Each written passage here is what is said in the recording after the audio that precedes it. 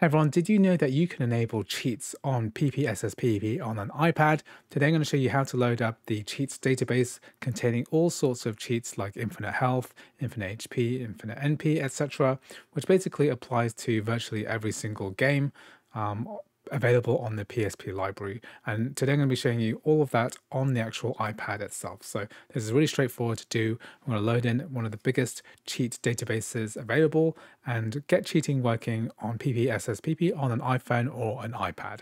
So the first thing that we need to do is to go into the menu, and then we're going to enable cheats here. So just go to settings and then go to system, and then we need to enable the cheats at the bottom here. So enable cheats, make sure that's ticked.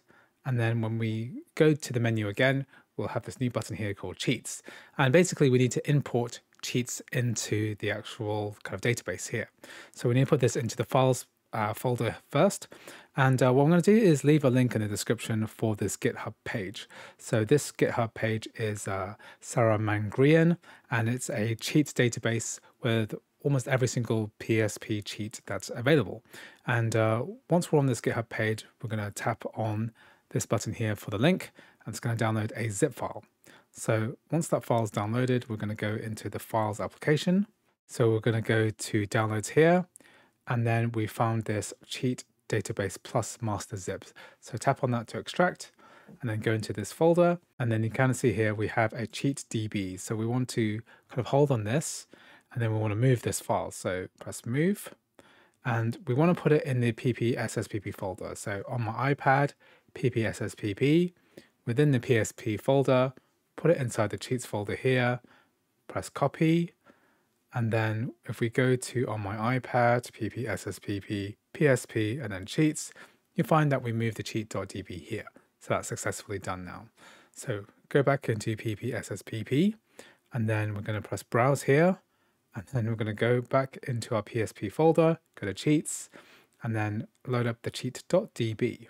And basically, with this particular game, it's kind of game dependent. So I've got God of War Ghost of Sparta loaded up here, go to cheats, and then we can go ahead and change some of the modifiers. So now that the cheats have loaded up, I can do stuff like, let's say do ultra widescreen 21:9. And that's kind of squished the screen a bit. It would look better if it was ultra widescreen. I can turn that off. I can make this into handheld screen size, so it's stretched. I can also do stuff like modifiers, like size modifiers, so I can make my character bigger. So my guy's bigger now. Change my speed modifier to hyper. Yeah, so he's moves extra fast now. I can even turn on stuff like one-hit kill. And let's say I go fight an enemy. If I hit an enemy, they're just going to die in one hit. So that's pretty much cheating on PSP.